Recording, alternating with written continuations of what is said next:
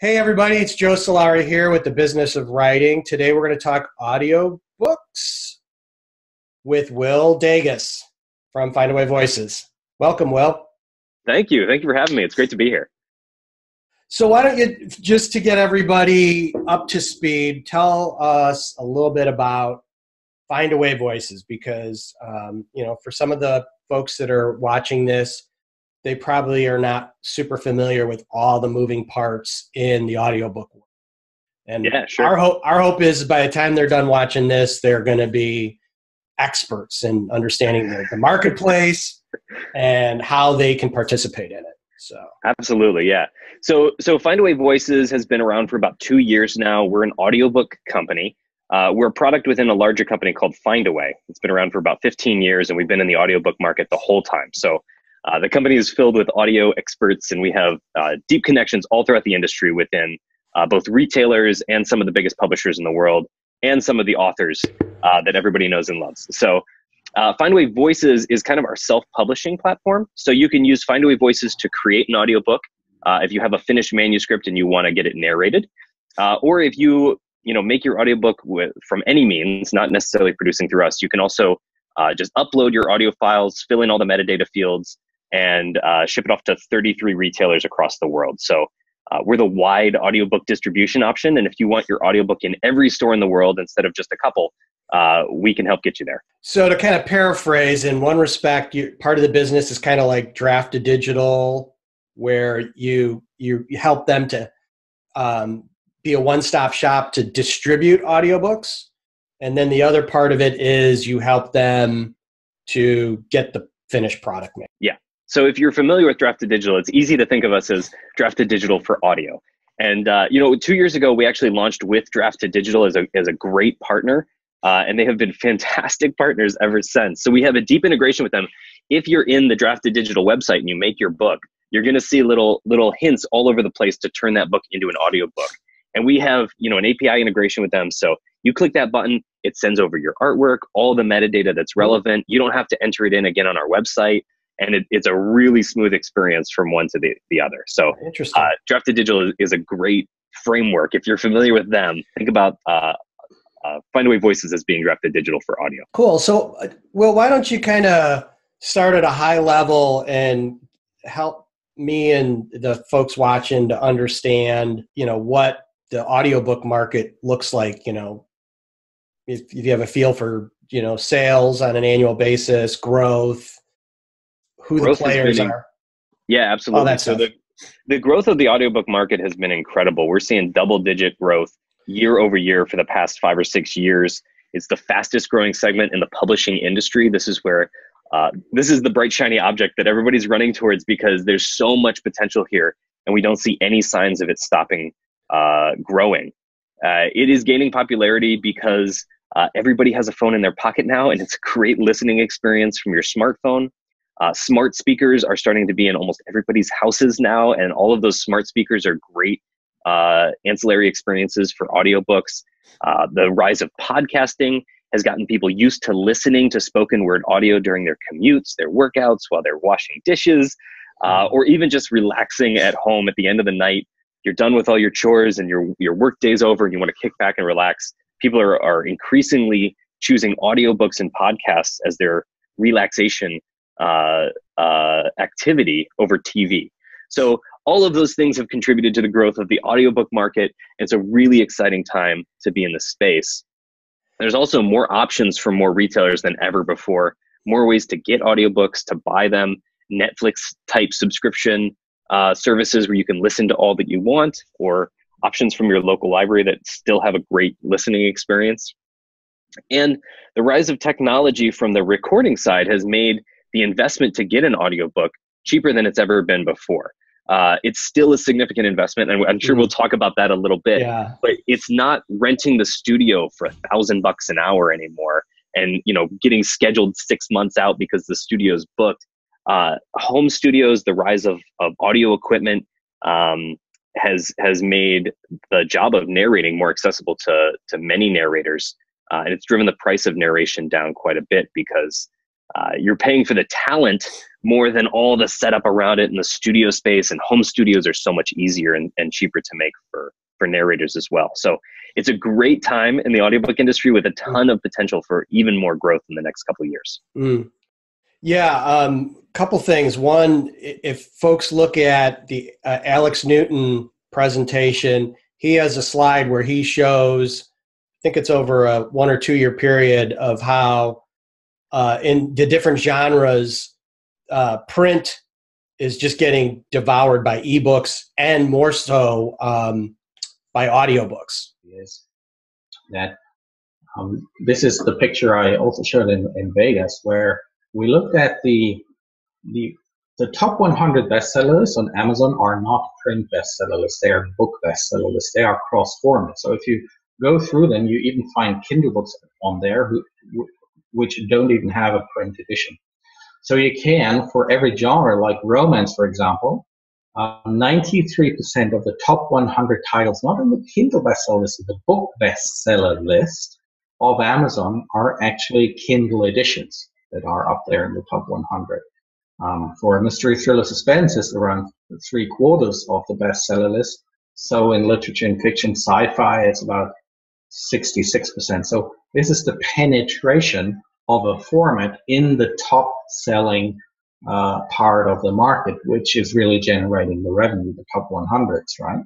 Right. So just before we even go into the details, look at this. This is the format share in 2017, and this is the format share in 2018.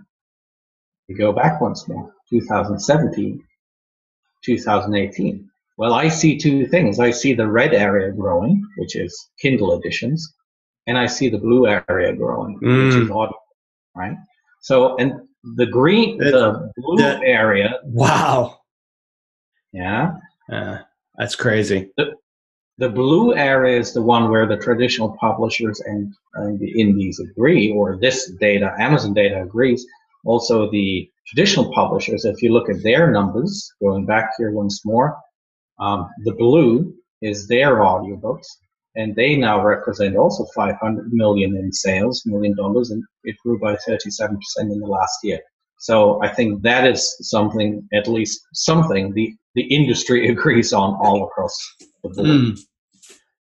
So the choices for people in those different genres, he's actually broken that out, and you can see how fast it's accelerating in certain genres. And really, like you said, that it's what's eating up print is not ebooks, it's audio.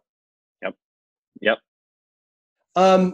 Before we get into kind of the marketplace and like the different players, one thing I think would be interesting maybe for you to touch on, because I know you have insight into this, is if you could talk a little bit about the narrator community and what's going on in their world. Because, I just finished working on an audiobook through Findaway Voices. I found my narrator through your company.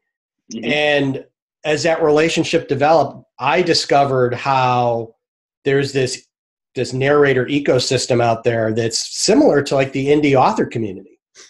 It is. Yeah. It's very tight knit.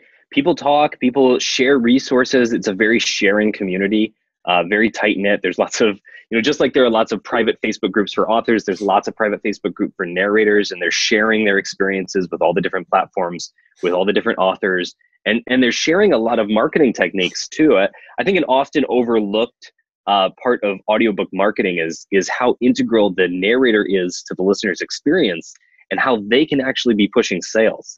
There's a surprising, it was surprising to me when I first learned it. Maybe it's not surprising to you, but there is a lot of narrators out there who have their own followings. People know the kind of books that this narrator chooses to narrate. They love their voice and their performance. They say, I don't care who wrote it. I'm listening to anything that person reads. You hear the read me the phone book. I love your voice kind of thing. Like, it's actually true that people are very, very devout followers of these narrators, and that can be a huge tool for you when you're marketing your audiobook. So a little bit more about the narrator community. We work with about 2,500 narrators on our system.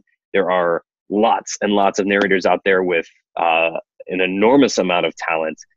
Right now, audiobooks are all human narrated. These are all human performances. They're not, licensing their voice to some other tool. This is humans doing real work, and it is grueling work in the studio, right? If you think about, the amount of talking that we are going to do in this next hour is nothing compared to the amount of talking that a narrator is doing in a day of recording.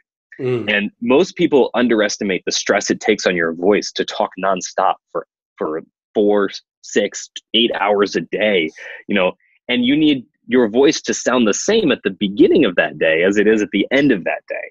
And so these people are real pros. They have all kinds of tips and rituals and ways to keep their voice fresh and know exactly how many breaks to take. And, they're all independent contractors as well, at least the ones that work with Findaway Voices. So they set their own rates. They know exactly what kind of projects they want to work on. They know how many hours a day they can work, and they want to book up, as much work as possible for the foreseeable future. So, yes. So just one of the questions, and this kind of more of a kind of personal thing in going through the process with you guys. So you asked a bunch of questions, and then you suggested five or six narrators that I could choose from. They had little snippets that I could listen to. Can you kind of get into that process and like how is that how you find the right narrator? Yeah. That seems to be a pretty intensive process. It is, yeah. And this is one of the big values that we try to bring to authors in our platform. So when you go through Findaway Voices to create your audiobook, we do ask you a bunch of questions at the beginning. It's like a big dating profile, right? We're like, what, is it male or female? What does the voice sound like? How does it make you feel? We're asking some really like simple questions like, is the voice male or female? And then some more emotional questions and getting a feel for what you picture the audiobook being. And then we use a human casting team. Like we have 2,500 narrators. It's impossible to know what each of them sounds like and keep it in our head, right? So we have, it's a mixture of art and science. You see, you need a male narrator. Okay, now half the list is whittled down, and we whittled it down to usually, our casting team is working with 50 to 100 narrators at the end of the automated process, and then they take what they know about the narrators, they listen to the samples, they pre-vet it, they've read all of the questions that you answer. Believe me, none of those questions that you answer are just thrown away. Like we use all of that data, and then our casting team decides here are the 5 or 6, maybe up to 10 narrators we think would be the best fit for your particular project. So it's not an open marketplace. This is, you can sort through them, you can filter through them, you can spend all day or all week listening to all these samples. And there is a lot more freedom in that experience sometimes when you have control. But with Findaway Voices, we kind of zoom you right to the semifinal round. So you're not overwhelmed with 80,000 choices. You have 5 or 6 that are vetted by our experienced casting team. We have a lot of authors that come to us and tell us, I've never listened to an audiobook. How can I be expected to know what a good narrator sounds like? That's where our process works really well for first-time authors or first-time, audiobook productions where you don't know exactly what you're looking for. We do this all day long, and you can trust our experts to find a performer that is a really good match for your book. Yeah. I think in my process, like I said, it was 5 or 6 you threw over the wall.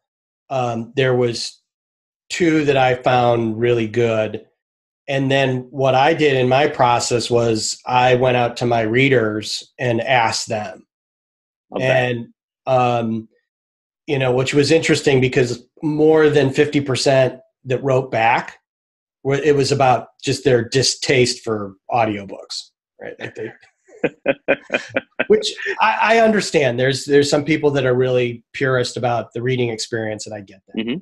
But then what was interesting was the feedback that I got for overwhelming was towards one of the narrators. It wasn't the one that I thought was the better one. So, I made the choice to well, my family says this and all my readers say this. It's probably better that I go with what they think is the right answer then. I love that. You're clearly a good marketer because you took your own bias out of the decision and you let the data make the decision for you. Yeah. And I love that. So the one thing we skipped over this a little bit, but from those 5 or 6 narrators, you chose 2 to audition. Yes. Meaning they read the actual snippet from your book. So you could hear your words in their voice. Yes, and that's what you went to your readers with, right? Yes, yeah. Then I sent those samples out, and I specifically picked pieces that had multiple voices in it, male and female, because and I think that was the other thing where this one, the Anna Clements, who's the person I chose, demonstrated was that's something that she's very talented at doing. Right. Yep. Now, in retrospect, after listening through all the work that she's done, because I'm in that process, I feel really bad as an author, because it's like all these accents and men, and it's like, you don't think about it when you're writing it, like how, back to your point about being a narrator, it's conveying that story as a narrator and voicing characters. It's that's hard work. And when it's done, like, I believe my books are better audio, way better with her reading them than the stuff I write. Like, it just captures something that I don't think I get just as a traditional author. I love that. There's a couple things I want to unpack there, because there's some really good insights in what you just said. One, a lot of first-time authors believe that if I have two main characters, a male and a female, in my book, I need two narrators. But it's actually very uncommon. It's more common for one narrator to perform both the male and the female voices. And that's something I think you found out with Anna that she does really, really well. And a lot of narrators are, they do this all the time. They are pros, and they know how to do that. So it's also way more expensive if you use two narrators than one, because then these two people are not in the same room. You got to make the audio sound like it was recorded in the same room. There's a lot more editing. It can get really expensive. And it's not what listeners are used to listening to. They're used to one performer doing everything. So that was a really good insight. Second, I've heard so many authors say that going through the audiobook experience has changed the way they write. So when you're listening to some of these passages, you're telling yourself, "Oh my gosh, why did I do that to poor Anna?"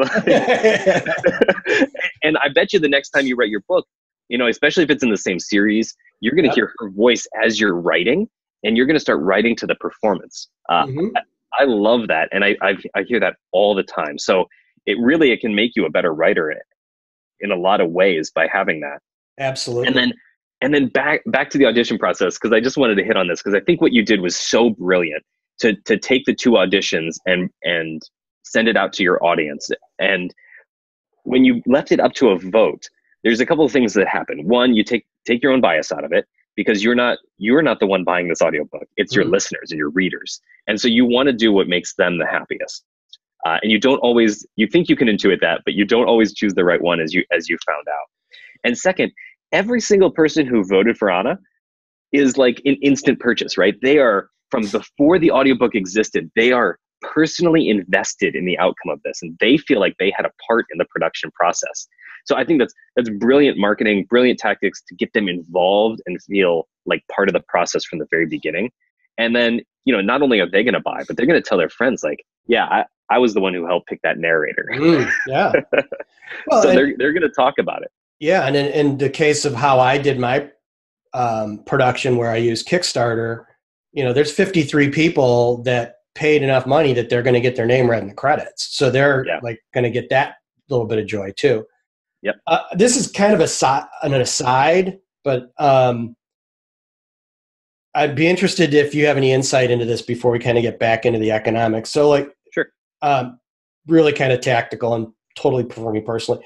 And thinking about like the end matter of an audiobook, most indies are really understand how you can use that end matter to sell the next book. Yep. Or to get that person to join on to a mailing list. What have you seen authors do in their audiobooks to use kind of the ending credits to win over that reader into their audience? Great question. So I see a couple of things that I think are really effective and have gotten really good responses from audiences, which is one, especially if you're using a narrator and not self-narrating, to have the author come on and do the author's note in their own voice. Don't have the narrator perform that piece, but make it really personal and explain, hey, I'm the author here. I wanted to tell you a little bit about the process and my next book and what I was thinking. Like the author's notes are so impactful in ebooks, but to make that, give them an extra layer of personality by bringing in your own voice. It's going to be a shock because they just listened to, 10 hours of this other voice. And then you come in and the audio is probably not as good. It still needs to be up to standard, but there's going to be a difference in that audio, but you can use that to your advantage to make it a really personal connection.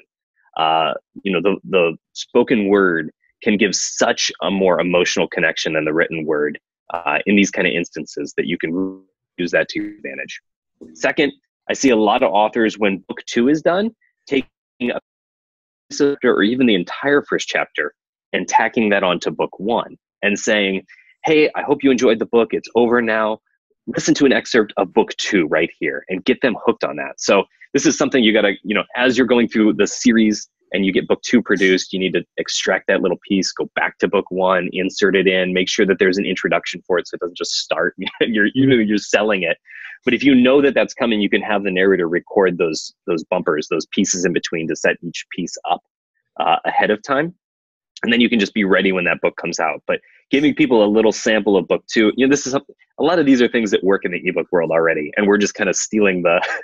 Yeah, that's great, right? But it's not any less valuable in the audiobook world. So that's another thing that I see a lot from authors. Trying to think, I had a third one in my head. Now I've lost it. But those are two good ones that I've seen a lot of authors leverage. Okay. Well, if you think about it, we can always just jump back in with it. Okay. So yeah, no, that's really helpful because like the thought of like me coming in with the author's notes and just kind of riffing on that, I think is a great idea and helps warm up that audience. Yeah. Okay, so we kind of went over big market. It's fastest growing part of this kind of way of getting your intellectual property out there. Can you kind of go into like there's you guys and all the other competitors? How do they all kind of fit? Sure. Yeah, there's a bunch of different ways to get your audiobook made. One, you can get picked up by a publisher. Go the traditional route, and when you do sell your rights to a publisher, you generally eat the production costs. They will, if they buy your audio rights and they decide to exercise them, the publisher will be in charge of paying for that audiobook production.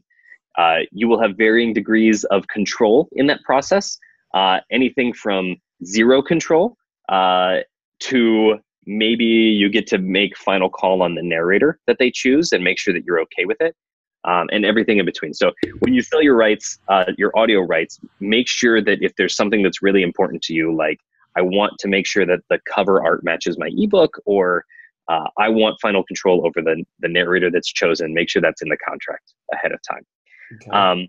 You can self-publish and do it yourself. And if you do that, there's two main ways that you can kind of go through that process. And that's with Findaway Voices, which is us, or ACX, which is Audible's self-publishing arm. So we're the two main players in the industry. ACX works as an open marketplace where you post your project and there's a bunch of narrators, and you can go two routes. One, you can pay outright for your production. Mm-hmm. And we'll talk in a second about how audiobooks are billed based on the per finished hour rate. But you can pay outright for your production, which means you match up with a narrator, you get the book, and at the end, you still own the book. You can distribute it wide, you can distribute it exclusive. There's a couple different options there, which we'll get into, but you own the book. The other way with ACX is to do what's called a royalty share, which means you pay nothing up front for the audiobook, and the narrator performs it, and then splits the royalties with you for 7 years, exclusively on ACX. So that means you're only reaching Audible, Amazon, and iTunes, or Apple Books now. Mm-hmm. And when those royalties come in, you're splitting them 50-50 with the narrator for 7 years. So mm-hmm. the narrator takes the initial risk, they do the upfront investment, and they share an ongoing split of the royalties. You cannot pull your book from that exclusivity contract. It wouldn't be fair to the narrator who did all the work up front. So you are locked in for 7 years on that platform. Right now, they are the biggest platform, so it's not the worst choice in the world to make, but the audiobook market is changing and evolving at a really fast rate. And I think if you look at just the last 2 years, signing a contract for 7 years is a pretty risky proposition right now. Yeah. So the way audiobooks work with Findaway Voices is, again, you can pay upfront, that per finished hour rate. And when you're done, you completely own the audiobook, and you can do whatever you want with it. So we have the same kind of setup there. The big difference in our process is the casting team, which we talked about earlier, which is we're going to help guide you towards who we think the perfect narrator is for your book. But at the end, you still have the audiobook files. You still know all the metadata, whatever you want with it. You don't have to distribute through us. You can take it and go exclusive on Audible if you want, or you can do whatever. You can sell it on CDs in the back of your car. I don't care. Like, you can do whatever you want with it. We also announced kind of a hybrid royalty share, which is not available for authors yet, but is coming in a couple months. And the way this works is you pay half upfront for your audiobook. So instead of $2,000 the production, you're paying $1,000. And then you're splitting the royalties, a smaller portion of the royalties, with the narrator for 10 years. And there's a couple benefits here. One, there's a defined buyout option. So if you don't like this deal, you can buy out and just completely take your audiobook, and now you own it. There's an easy path to get out. So we don't want to lock you in. Two, when you go through Findaway Voices, you're reaching 33 retailers across the world, and we're adding more retailers all the time. So you're not locked into one platform where all your listeners go to buy your book. You're on 33 different platforms, including Audible. So we're not, you're still on Audible, which is the biggest, but you're also getting the benefit of being in libraries, both public libraries and school libraries, if that's something that's important to your genre, subscription platforms, international retailers, the big names like Apple and Google and Kobo. Your audiobook is everywhere that people are searching for it. And it's a smaller cut of the royalties. So, the way it works when an audiobook sells on Findaway Voices is we gather up all these royalties from 33 different partners and all different business models. And there's this lump of payments that's your royalties, and you keep 80% of that. And Findaway Voices keeps 20%. So if you do the royalty share, you keep 60%, the narrator keeps 20%, and Findaway Voices keeps 20%. So it's a pretty good deal for the authors, and we're really excited to roll that out as another way to cut down that initial investment of making an audiobook. No, it makes sense. And then, I don't want As you can see, there's a lot of complexity in the industry. And like, there's a lot of choices and a lot of places that you can go to make your audiobook, to sell your audiobook. And I hope I'm doing a good job at simplifying it, but there's a lot to wrap your head around with this. So if you're overwhelmed, don't feel bad. Yeah. And it impacts quality too, right? Because I don't want to badmouth royalty share at all, but you can imagine that higher quality, more demand narrators don't need to play that game, right? Like they can command a certain amount of money per hour, finished hour, and they just kind of want to do their thing and go, right? They're not looking. Or the opposite, which is just like we were talking, about earlier about the studios doing their homework. The narrators do their homework too, and some of the best narrators will look through ACX to find the royalty share projects that they think will return way more money than if the author had just paid outright. And so if a narrator is really aggressively asking you to do a narrator or a royalty share, you as the author should think twice about that. Because clearly that narrator sees a lot of potential in your book, and you might be better off just paying outright for the production. Because if the narrator is asking for this to do work for free, these are good people too, right?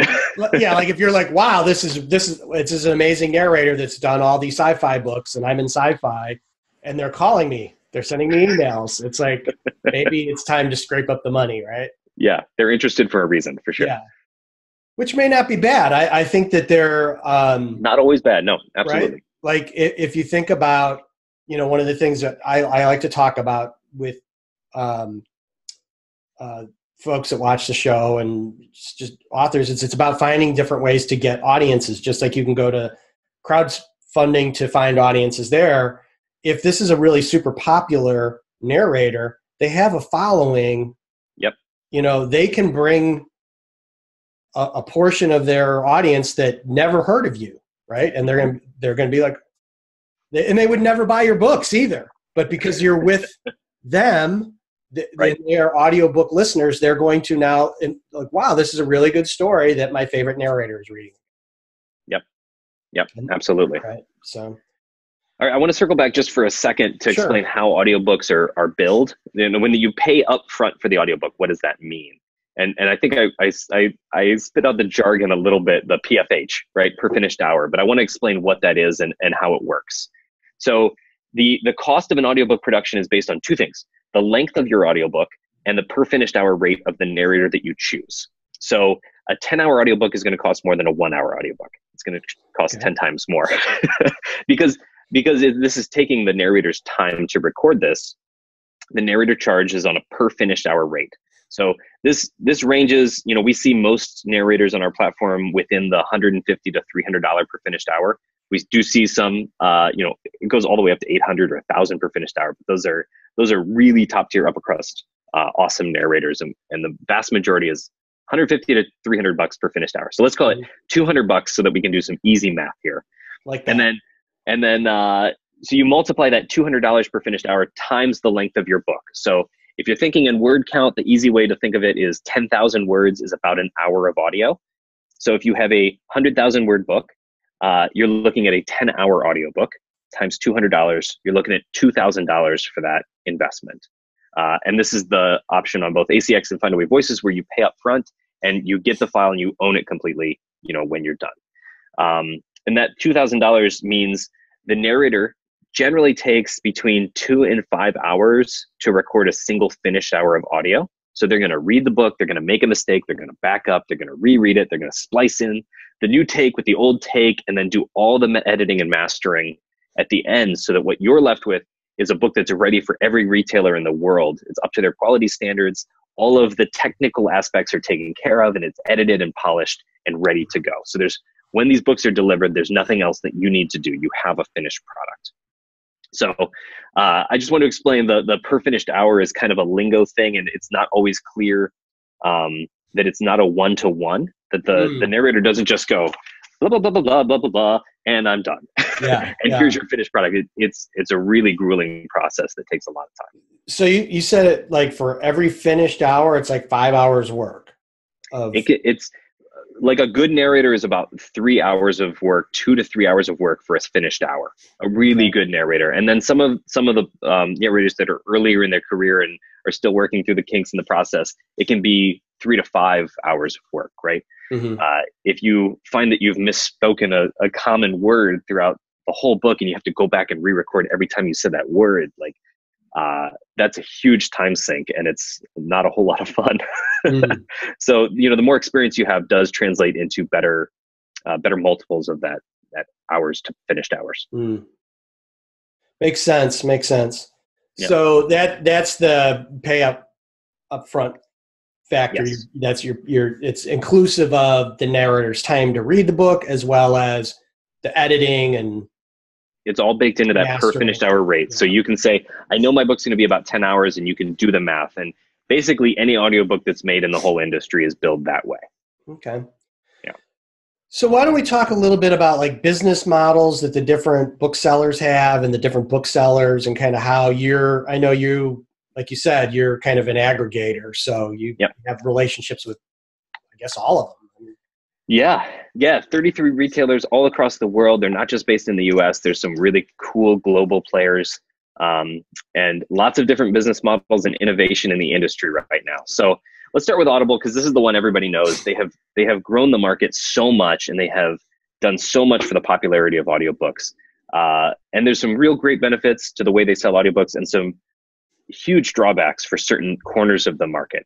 So the way Audible works, you probably know this already, is a credit subscription model. So the vast majority of audiobooks that are sold on Audible, you pay $15 a month and you get this credit. And then you can exchange that credit for any audiobook in their platform. So, this is a subscription model where you're not as price conscious on the retail price of the audiobook, but you are conscious of the value that you're getting for this token. So I paid $15 for this token. I'm exchanging it. Do I exchange it for the 1 hour audiobook or the 20-hour audiobook, right? You're always going to choose the one that takes up the most time, generally speaking.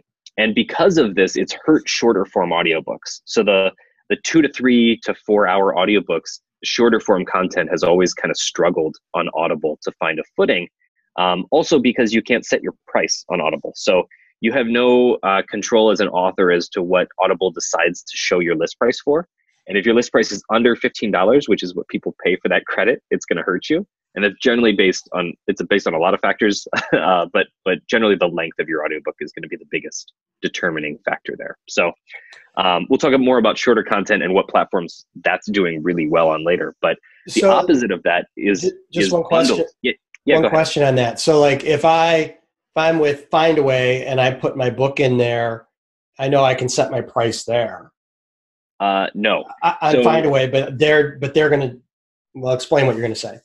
Sure. So one of the great things that we do at Findaway Voices is let you set your list price. So the list price is what, if you see a 40% royalty rate or a 45% royalty rate, and you set your list price at $10, every time that book sells, you're going to make $4.50, right? Okay. And it doesn't matter what the retailer wants to sell it at. If they want to discount it to $2 and take a loss on every sale, they can do that. If they want to bump it up to $20 and jack up their margin, they can do that. But if you're pushing advertising to a platform, exactly what you're going to make is based on your list price. And that applies for almost every retailer that we distribute to, the exception being Audible. They do not accept a list price from authors. They're going to sell it for whatever they decide to sell it for. So you don't have control over Audible and the list price there. That's the one major exception. It's good. It's good to know. I know one of my clients that I work with who's just been investing a lot in audiobooks and kind of got a shock. Yeah. Because it's like this wasn't the royalty I thought I was going to be getting. They went, of course, direct. And I guess that's the essence of what it is that they're kind of being told what the book's going to sell for.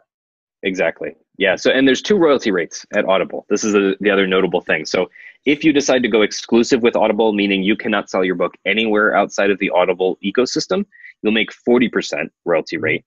If you want to go wide and sell your book on Audible, but also be somewhere else, then you make 25% royalty rate. Okay. And we explain that as it's 25% of whatever Audible decides to sell it for. And that's just the easiest way to think about it, which is you don't have the control over that like you do at other retailers. Now they're a huge retailer. It doesn't sound that attractive, the setup, but I still would not recommend you not going to Audible because they're a huge player in the market. But you just need to understand the framework that you're working in there and say, so this is the opposite of the short content problem there. There's a huge opportunity on Audible for your bundles, for your omnibuses, for taking your books 1 through 5 series and jamming them all into one package. It's going to be 20 hours long. It's going to look really attractive to somebody trading in their credit. The length of it's going to bump up your list price based on what Audible decides to sell it for, and you can make a much better royalty there. So longer content, bundled content, series bundles and omnibuses do really well at Audible. And that's kind of the flip side. That's why when you know how the market works for each retailer, you can start to be really strategic about making sure that you absolutely need a bundle on Audible. Yeah. Well, don't miss that opportunity. Yeah, and another point on that, I know an author that is writing in a particular genre. They've got a 3-book series. It's doing really well. They got picked up by Audible for some of their promotional stuff, and they made a ton of money from that promotion, and it pulled all their book sales up too. Yeah. So this is somebody that has invested a lot of money to get, I think it's 3 books. And that's the only thing that's really the product, right? And it's just because of what you said that, for that credit, it's a worthwhile enterprise. Yeah, absolutely. And believe me, if you get blessed by the Audible gods and get on a carousel or on the front page or get really heavily merchandised, it is a huge windfall. Like, they have an enormous reach. They're really good at mobilizing their audience and getting people to notice your book. But increasingly, they are investing in their own productions. They're doing the Audible originals. They're doing Audible Studios. They have books that they are also producing that they're very invested in making a return on. And so they're a publisher and a retailer. You are competing for those spots on their website with them. And that's an increasingly hard spot to be in for authors when you're competing against your own retailer. Yeah. Okay, so let's move on. Unless you have any other questions about No, that's it. Like keep on track.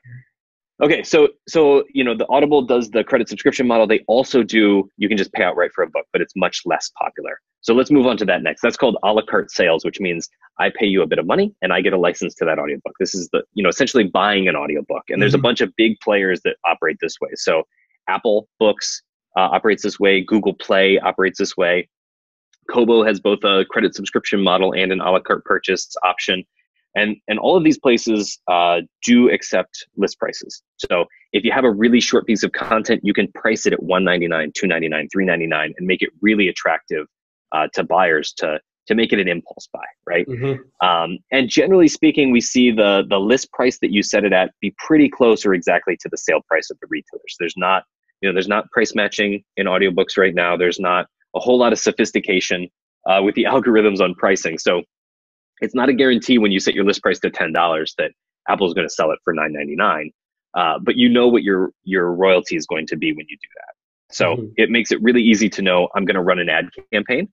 I know my cost of customer acquisition has to be $4.50 or less, and I can run ads all day long against a particular retailer and know what the return's going to be on that. So another way, a big, really popular way to sell audiobooks is through a subscription model or a pool model. So think of it Netflix for audiobooks, right? So there's a bunch of players that are doing this. Listeners pay a monthly fee, like $8 or $10 a month, and they get access to a huge catalog of audiobooks. So Scribd, HiBooks, Playster, Storytel, all big ones, big players in that market. Storytel being an enormous player internationally. Actually, let's talk about them for a little bit because have you heard of Storytel? I have not, no. Okay, so Storytel's out of Scandinavia, and they did a really interesting thing. They're kind of following the Audible playbook in that they're really aggressively buying up rights. They are producing their own content, original content, but they're operating on a subscription model with this kind of all-you-can-eat, all-you-can-listen model, which is really attractive to big listeners who just want to power through a bunch of books. And they're out of Scandinavia. They're targeting countries that Audible doesn't have a presence in.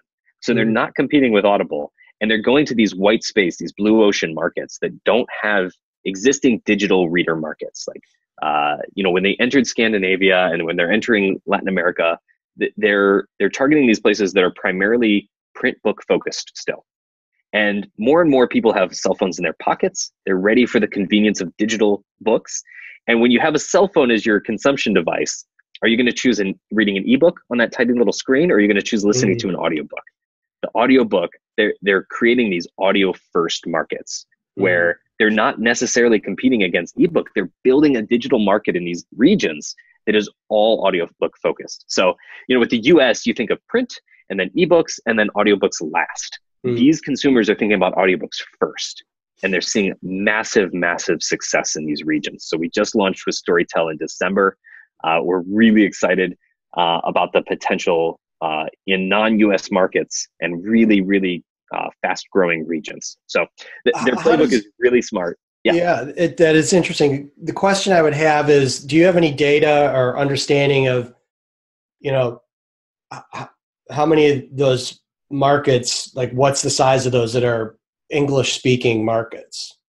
Oh, great question. Yeah, so a lot of the content that comes through Findaway Voices is English-speaking content, though not all of it. We accept language, any language content doesn't matter to us. We'll distribute all of it. But yes, the vast majority of what we get is English language content.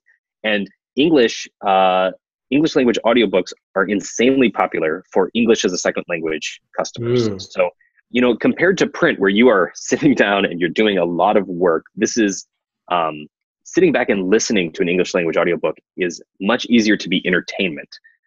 Like having a TV on with a French movie to learn French by immersing yourself. This is kind of the same analog to that in other countries, where they're using English language audiobooks as a more passive entertainment and comprehension tool, as well as, English is the most popular second language for many, many countries. So there are English speakers in a lot of these countries, and there's not a whole lot of native language audiobooks to choose from. So they are reaching for English language content. English language content is insanely popular in a lot of markets where English is not the primary language. And that's just kind of the way that the audiobook market has evolved from, the US publishers out, and there's just not a whole lot of I don't want to say foreign language, but non-US, non-English content out there to choose from. So they reach for the English language content because there's more choice there. And that conditions them to listen to those types of books, which gives, authors a huge opportunity in markets like India or Latin America or Scandinavia, where you might not see as much traction with your ebooks. But audiobooks are much easier to just kick back and have passive entertainment with. Well, and you mentioned that market. Now, there may be issues with what they want to read, but you talk about India. There's more college-educated English speakers in India than there is in all of the United States. Yep. Right? So as far as a market... huge potential. Huge. Billions. Yeah, billions. Yeah. Yeah. It's I see all of the explosive growth in the next 5 years coming from not the U.S. Like the U.S. is providing a lot of the revenue for authors right now in terms of engagement and sales, but all of the explosive growth that the audiobook market's going to see is going to be in places like India, Latin America, Scandinavia, all of these other regions that are even Africa. StreetLib is doing some interesting stuff in Africa, opening up hyper regionalized pricing for every country in Africa to make sure that the audiobooks are priced specifically right for them. Right? Like we're thinking Big Mac index kind of stuff here. I know your listeners are business people. Yeah. But like $9.99 for an audiobook in the US is okay, but that could be a month's wages in some other countries. Like you can't price your audiobook the same everywhere, or else you're just not going to make any sales. It's not going to be competitive. So retailers are starting to get really smart about that, and audiobooks are starting to get a lot of traction in those markets. Interesting. So was there any other kind of interesting models? Yeah, the other really big one that a lot of people discount, but is huge, is libraries. Okay. So public libraries, school libraries, university libraries. There's two ways to sell your book into libraries, and one is the traditional way, where a librarian finds your book. They say, "Yes, I want this in my catalog. I'm going to buy it," and they pay 2 to 3x what the retail price is, so that they can circulate it. And then they circulates just like, how you expect it to be in a library. As if it was a physical device. It can be checked out to one person at a time, and then they have to return it, and then the next person can buy it. If you have a lot of demand for your book, libraries don't like long hold lines, so they might buy 2 or 3 copies of your book. We're seeing a little bit of a resurgence in this model for indie authors when they are targeting local libraries and doing the phone calls and saying, "Hey, I'm a local author. I'd like for you to carry my book," or mobilizing their audience to ask the librarians to carry it. Because it is a big payday when you make one of these sales, because you can sell it for 2 to 3 times what your normal price is. But traditionally, librarians are looking at the big publications. They're looking at content that people are, is the most marketed from the biggest publishers, and that's the content that wins. Which is why there's a second model that is really interesting for indies and self-published authors to think about. So there's a pay-per-circulation model. And this essentially mirrors the Netflix experience within a library. So instead of convincing a librarian to carry your book is just in the catalog by default for anybody that uses this model. And so Hoopla is the big one on this. Overdrive has this model. I see all of the big library players moving to this within a couple of years, because it gives the freedom of unlimited choice to the library patrons, where they're searching through the entire catalog. They're going to find your book. And when they download it, then the library pays a fee. And the library can cap their daily, monthly, yearly fees so that they can cost control. And you might run out of listens for a day or something like that and say, "Come back tomorrow to listen." But this lets you do some direct to patron marketing, which is really, really powerful, because I know you love marketing too, and I love it. And one of the best messages you can say is, "It's free for you, and I get paid when you listen." Like, this is a really powerful message to say, go to your local library, listen to it for free. You put your series starter on there, you put your bonus content on there, you get people drawn in from a whole new audience of library listeners that are then going to get hooked on your series, and maybe they'll continue through the library, maybe they'll go buy it somewhere else. But it's a great marketing message, and we're seeing more and more authors directly target library patrons. And the ones that are seeing 30%, 35% of their royalty check coming from library systems, which is huge. There's a lot of potential there to make a big impact. That's real interesting. And through Findaway, if my books in Findaway, it accesses Hoopla and those ones you've said. Yeah, we have, I think, 12 of the 33 partners that we have are library systems. So these are, and this is not us selling directly to a library. This is us giving it to Hoopla, who then has all the relationships with libraries, or Biblioteca or Baker and Taylor. So there is that there's another layer there. Yeah, no, and what I think is interesting about that, what you made me think about is that most authors who have a mailing list, you know, there's a large percentage of people that are sitting on that mailing list that don't buy their books. Right? They've got it on there for free content, and there's a portion I know, like on my list, that they can't afford books. They're on a fixed income. They're disabled. They've got issues. They are fans, but they just don't have the money. So that's a great way to mobilize those people and educate them to say, hey, not just for my books, but there's all these authors. Go and ask your library, you know, go check out Hoopla or go check out this thing. And you know, by the way, while you're at the library, make sure my book's something you check out. Right. And if it's not, go ask the librarian about it. Yeah. And I know it's huge. It's huge. It's a great way to mobilize your ebook. If this is your first audiobook, right? And you know most of your audience on your mailing list are ebook focused people. They might not want to shell out $15 a month to sign up for Audible, or shell out $19 to buy it a la carte on some retailer. This can be a great way to dip their toe in the water and help them realize how much they enjoy the format, or the format's not for them and they move on, but they didn't lose any money trying it. It's a no risk way to use the public infrastructure funding to fund your books. It's fantastic. Well, and I know in our case of our library, where I live just outside of Chicago, it's like you go in there and you ask them to get something. They've got a budget. They just go get it. They never use their budget, right?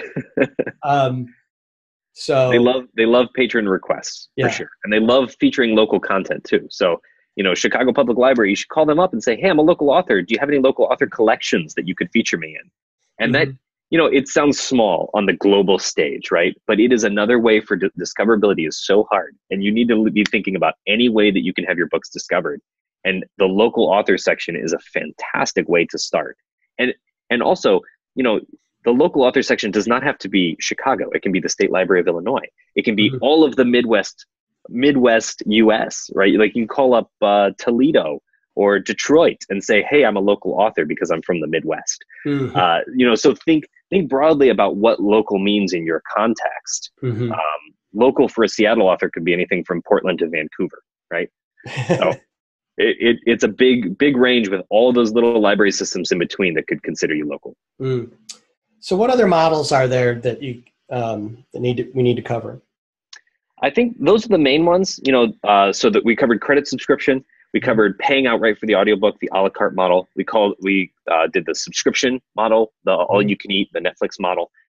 We did the library purchases and the library pay per listen models. And I think that's basically it. There's some more smaller nuanced versions of the subscription model as far as how the mechanics work, but to the listener, those are the main ways that you can buy an audiobook. What about what you guys are doing with your direct sales? Sure. No, yeah, I'd be happy to talk about this. So this is something we've heard from the very beginning from a lot of authors, that they want to be able to sell directly to their customers. And there's a lot of tools that make this really a nice experience on the ebook side, for delivery to Kindle, to delivery to iPad. But on the audiobook side, they're a little bit more limited. And the people who are selling directly to their listeners are generally using a service that maybe helps them with the taxes a little bit, and then they're delivering an MP3 file. And the MP3 file will open up on your smartphone, and it will play, and it will be fine.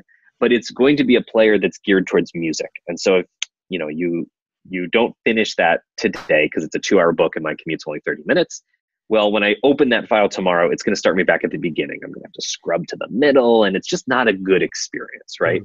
So we heard from authors again and again that there's two things they need solved for them to sell direct: the tech and the taxes. They need a good listening experience that's on par with the biggest retailers in the world, so that they're not asking their audience to sacrifice the experience when they do this. And two, taxes are a mess and they don't want to deal with it. Yeah, so that just got worse with Wayfair versus South Dakota now. And it's complicated all over the world, right? It's not just the US, it's, you know, it's Brexit, it's all kinds of stuff that's making a lot of uncertainty and a lot of complications for taxes. So we aim to solve this. We have a platform called Authors Direct, and it's currently in private beta, invite only, though we're hoping to open it up more widely within the next couple months, and then maybe completely wide by the end of the year. We're moving slowly and cautious with it so that we can make sure that everybody's having a really good experience. But the way it works is we give you a storefront where you can sell your audiobook. And then we have two apps, an Android and an iOS app called Authors Direct. And it doesn't matter which storefront that you buy an author's audiobook from. So I can buy from Joe's storefront, I can buy from my storefront, I can buy from a bunch of different ones. All of the audiobooks get delivered to one place, the Authors Direct app, which is a great listening experience. It's a world-class audiobook player. I use it all the time and love it. I'm a huge audiobook listener. I listen to 60 books a year, and it's fantastic, top of the line. So it's not, I don't have to go download Joe's app and then Will's app and then Mary's app. It's one app, and then once you're in the ecosystem, the next purchase is really easy. And then we give 85% royalty rates. So we haven't talked a lot about the percentages in the audiobook industry. They are almost all lower than 50% royalty rates. So 85% is a huge royalty rate that gives you a ton of potential for marketing. And you can calculate your ROI really nicely on that for ads. And so the 85% royalty rate combined with the great experience and the fact that we are the merchant of record for the sales. So we're taking care of all the taxes as well. And this is another place where right now it's available in the US, Canada, and Australia. And we're going to be opening that up more broadly soon as well. But Authors Direct is an interesting opportunity for authors who are wide to sell their audiobooks directly to consumers. Yeah, and I think that it's a nice solution from what I've seen of it, and the authors that I've talked to that are on the platform. That they're still responsible for doing the marketing. They've got to decide how they're going to go to market and how they're driving people to that page. But once they get there, they don't have to deal with the product delivery or any of the tax nexus issues that come up. So that's really nice. That's right. That's why we can offer an 85% royalty rate, is because we're not acting like a normal retailer. We don't have a list of people that we are attracting. We are not running ads. There is not a whole lot of discoverability on the platform. You are responsible for driving the traffic to your page. And when you do, you are rewarded with an incredible royalty rate for it. And it's also a way for us to not look like a retailer. So all of the 33 partners we work with don't see us as a retailer. Because we're not acting like it, right? So it's a very different way. It's you, the author, are the one that the listener believes they are buying from. And the fulfillment we're just helping with, and the taxes. So, well, and I would assume it's similar with audiobooks. I know from my experience with direct sales on ebooks, there are customers that don't like to buy from certain big retailers. They have personal and political reasons why they don't want to do it. They're happy to tell you about it. Giving them that option is a way to get them to get a sale you probably wouldn't get any other way. And more importantly, they're a direct customer. Like with everything we see going on with other retailers, you alluded to it a little bit. It's like you're kind of competing with guys. They're not sharing information. They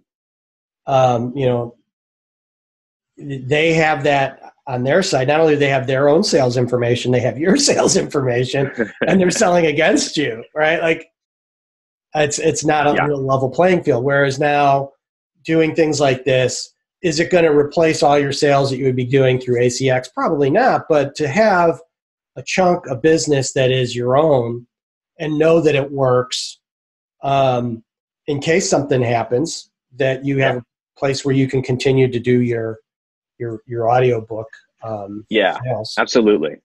And some of the things that I'm most excited about with Authors Direct is the level of control that we're giving authors as well. So you're not setting your list price, you're setting your sale price, right? Because you are so closely connected to the storefront that if you want to discount your book for 3 days and have it marked down from $6.99 to $2.99, you can run that sale whenever you want to. You can generate coupon codes to give out to a certain number of fans to give them 20% off, to make the book free. You can run all of these great promotions and have the level of control that a retailer has yourself to help to market these books. So that's insanely powerful. And then we're starting to help with some experiments. So in February, we ran this romance promotion. So we invited 20 romance authors to offer up their first in series book free through Authors Direct. And we made a new collection page with all of these 20 free books.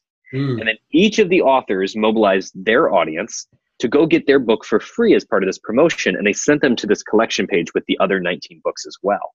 And so we saw all kinds of crossover from these 20 authors where, yes, I'm mobilized to go get this book, but then I see 6 others that I want. And now my cart has 7 free books in it that are all series starters.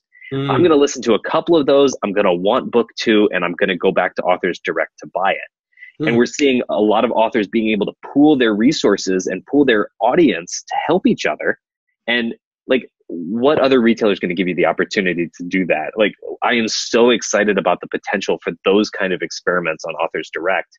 And it's still a little too early to see the results, but we're starting to see the book 2 buy-throughs happening on Authors Direct, and it costs the authors nothing but offering a free book to participate in this, which is cool. It's a brilliant marketing strategy. If you're an author that knows that their read through is, I can't speak for my audiobooks. I don't have the series done, but let's say it's the same as the read through on my regular series. Well, that's a really interesting prospect to get exposed to 19 other authors' mailing list, because I know that there's above a 50% chance you're going to read my next book. Yep. Right? Flip of the coin's pretty good marketing, right? Like, and then if the coin comes up heads, I've got you. Right. Because I know my read through so much higher on the 2 through whatever. And the beautiful thing is when you sell book 2, even cheaper than it would be sold at a big retailer, you're making about double the royalty, which means you're making the same royalty as if book 1 and 2 sold on a different retailer. And then you're broken even on that. And then books 3, 4, 5, 6, 7, 8, 9, 10 are just, icing on the top. Yeah. So it's like you said, it's a really impactful opportunity to leverage, 19 other people's mailing list to get people started on your series. And that was our first test with romance. I think there's some other genres coming and some more experiments that people can get in on once we open Authors Direct a little wider. Well, sure. And I know from what I've observed with I don't know if you know Chris Kennedy. He's a sci-fi author, the 4 Horsemen series. So what his anthologies do for those groups that get into those, to land in his anthology could be a career maker. Yeah. Right. And he's got the cachet now where he can be really, really selective, and they're just great stories. But, it's a similar kind of idea, is that if you're in a like genre with similar storytellers, the audience is just going to have a better affinity for your product and want to try it out. And, the money you're saving on marketing is significant. Significant. Yeah. What about, I know we got to wrap up here soon. Some other things that are happening in the marketplace, like Chirp and things that you're seeing that the indie author should really know about and think about with how they can help their business. Sure. Yeah, there's been 2 big announcements in just the last couple months that I'd love to talk about a little bit. One is Apple Books. So Apple Books is, Apple Books from the very beginning for the last 15 years has gotten their entire catalog from Audible. And just recently, they have stopped using Audible as their exclusive provider. Audible is still providing a lot of audiobooks to them, but they've opened up their ecosystem to allow other preferred partners to send them audiobooks to sell. And so Findaway Voices and Findaway, the company that we're absorbed in, is a preferred partner of Apple Books, meaning we have a direct path to get your audiobook on Apple Books. And so if you're going non-exclusive, you can get to Apple Books with a 25% royalty rate through the Audible path, where you don't get to set your list price. But if you come to us for Apple Books, you get a 45% royalty rate instead of 25, and you get to set your list price. So it's a huge opportunity for authors to just make a lot more money. If you're wide, there's no reason why you shouldn't do this. There is no catch. There's no hook. Like if you send your audiobook both ways, Apple realizes that you're getting a better royalty rate through us, and they will delete the duplicate where you make less money. So it's a great opportunity for authors to know about. If you are wide, or if you've been waiting for the right moment to go wide, this might be it, where you can get 20% more on your sales through Apple Books and reach 33 retailers. Well, so that was really exciting. In December, that launched. That's great. And I would assume that, like, to load an audiobook, if you were going to go direct to Apple, it's through like Producer and all that stuff.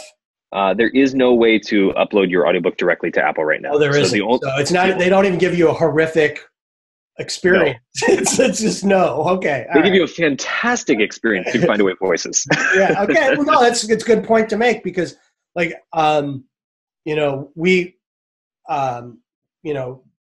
we've opted to use Draft to Digital just because the fact that Apple, to the direct process, it's super painful. Yes. Yeah. And that's actually a good point to make, is that there's not, for a lot of these retailers that we reach, there's not always a direct option to upload. So for some of them, you have to use an aggregator. And we try to make it a wonderful experience when you use us. But there's a direct option for Audible through ACX. Kobo is working on something where you'll be able to direct upload through Kobo Writing Life, your audiobook. And there's a couple others, but there's the value of the aggregator in the audiobook space is much higher because there's not an alternative for a lot of vendors. So Apple has, I think they're up to 6 or 7 preferred partners where you can get through right now, and we are one of them. But they haven't opened up a direct upload yet. Okay. Yeah. I'm not sure that they will. I don't know either way. But that's a great point to make. So yeah, we've had mainly with my wife's books that are wide, some interesting email interchanges with Apple with that process. So that was like, we're done with this. So the other interesting bit of news, this just dropped a couple weeks ago, which is Chirp. So okay. Chirp is a new audiobook platform from BookBub. So you probably know BookBub. Your followers probably know BookBub. They are in the audiobook game now, and it's really exciting entry to the audiobook space. And if you're familiar with BookBub, you know that they do time-boxed deals for ebooks. So they do deep discounts on ebooks. They have a gazillion followers that they email out every day with, I like these genres, and then these are the deals in those genres, and they match up readers with books. They're very good at it. Let's say, like, they're very effective there.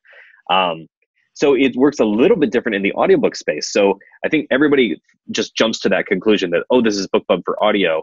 There must be a daily email deal that goes to subscribers with links to the audiobook retailers. But that's not the case. Chirp is actually the retailer in this case. So they're building up this list of listeners.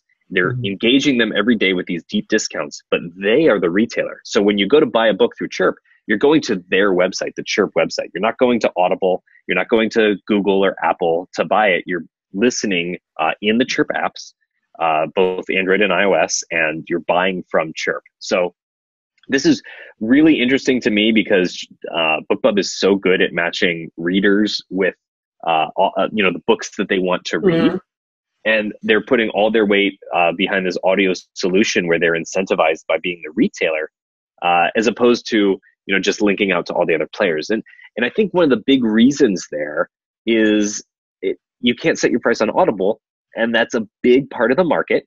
And how can you do a discount or a deal with Audible when everything's they're going to just control the price and everything's behind a credit model anyway. So I think that they really found a good niche in the audiobook market to leverage here. And they just launched, they're still in beta. If you want your audiobook to be considered for a Chirp deal, you need to be wide. You can't be exclusive with Audible. And they partnered with us, Findaway, to provide the audiobooks. So if you're with Findaway Voices, your audiobook is already available to their team. Okay. Having your book on Findaway doesn't guarantee a Chirp deal, but it does make the book available to their editorial team. Sure. And then they have a waiting list. So if you're interested, search for the Chirp announcement, or you can search on the blog.findawayvoices.com. We have a big announcement, and you can sign up on the Chirp waitlist to be notified when they launch and to apply for an audiobook deal. Interesting. Very interesting. Yeah. Like you said, you're already in that game. If my books are up on your system, they can be considered. Right? That's right. Right. Yeah. There's nothing else have to do it other than sign up on their wait list. Yes. Yeah, and beg. Like just like everything else with that, right? There's a ton of potential here. Yeah. Well, what I think is really profound about what they're doing is that, like, so they have a lot of information from their mailing list and how people react on their mailing list and interact with their mailing list. But now they've gone this next layer where they're going to have that transactional data and know that these people have bought. Right. And those are going to be their customers. That's a super, super big deal. Yeah. So and to think of, they've got a really nice business to decide that this is what they were going to put their resources into is, I think, very telling to the marketplace. It isn't focused on ebooks. It's focused on audio. Right. Yeah, Chirp is all audio. They have such a smart team. They are, amazing people. If you've ever met their team at shows, they're just the most wonderful, welcoming people, and they really care about authors. They care about the author community. They love, readers and listeners. They're beloved by everybody. So it's such a good partnership and such a good thing for the audiobook industry. It's great. And again, it's like, for me, it just is like, okay, they could have done this with ebooks, but they didn't. They did it with audiobooks. Right? So people should be really paying attention to that, and how this is in my view, an opportunity to kind of get going in a space that's, it's kind of newer. It's much earlier innings than the ebook market. Right. So much opportunity and potential. Yeah. It's such a good time to be wide with your audiobooks, to be able to be the first person in to this kind of deal and not be, locked into exclusivity. This is the kind of thing, like 2 years ago, this was unimaginable. But in the last 2 years, so much growth has happened in the audiobook market. So many things like this have just completely shifted the landscape. Do you have any feel for, like, a comparative in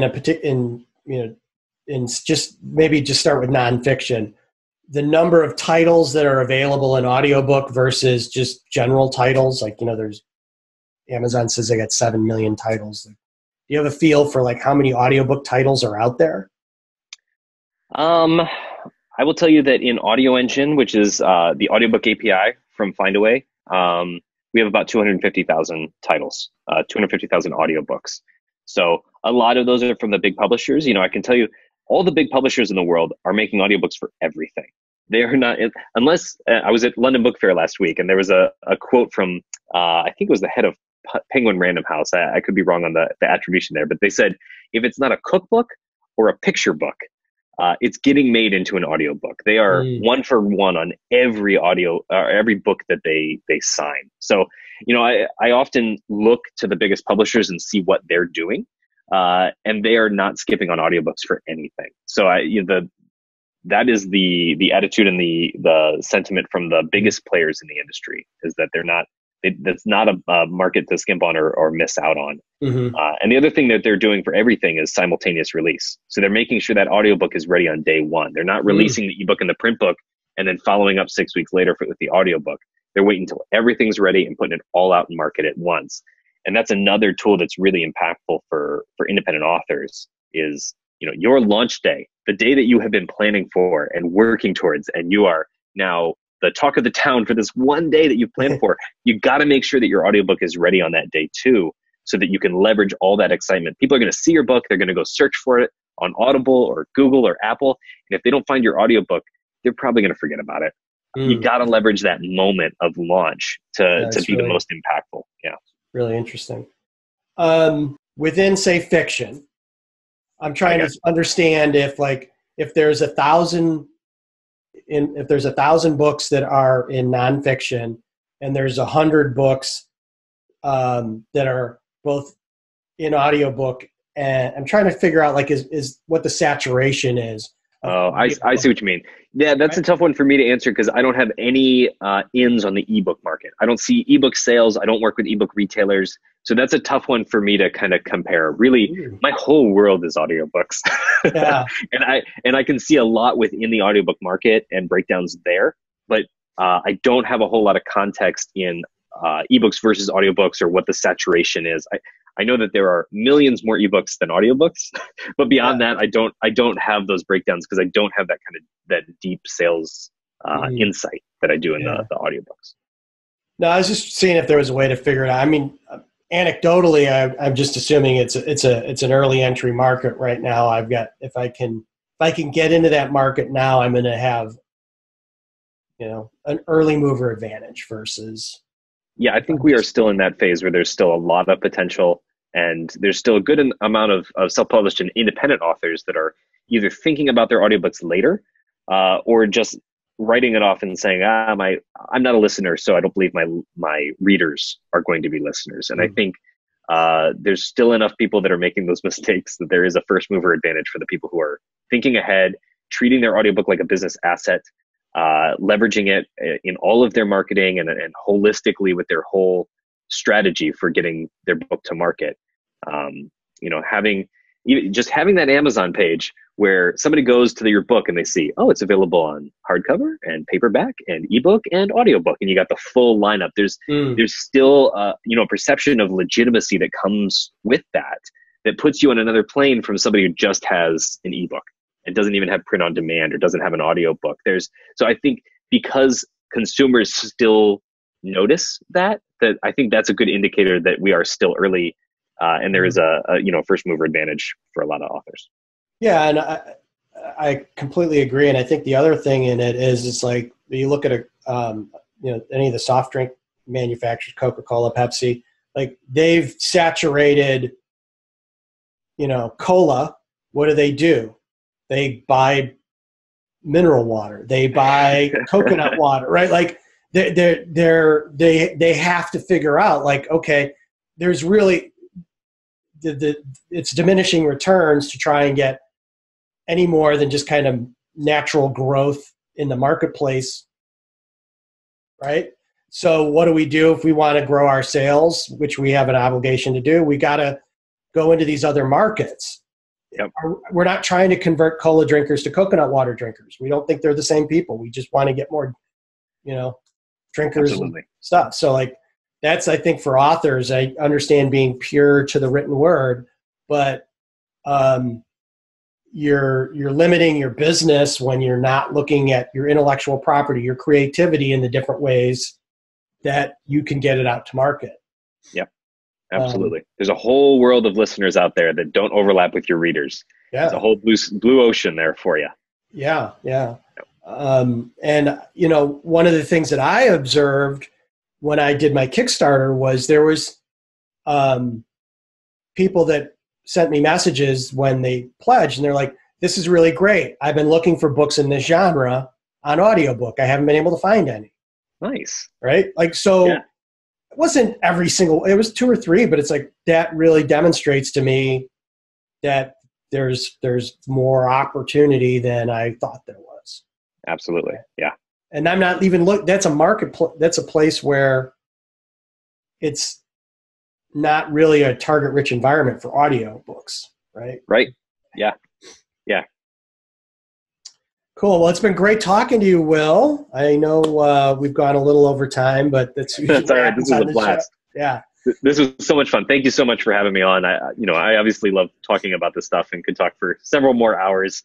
But it was great talking with you and learn about some of your experiences as well as being able to share some of the insights and perspectives I have on the audiobook market. Yeah, and we'd love to have you on again later once some of these things are coming off beta to help our people are watching to start using these tools because if you want to sell people your intellectual property, this is going to be clearly one of the big ways that you're going to do it in the next 10 years, I can see.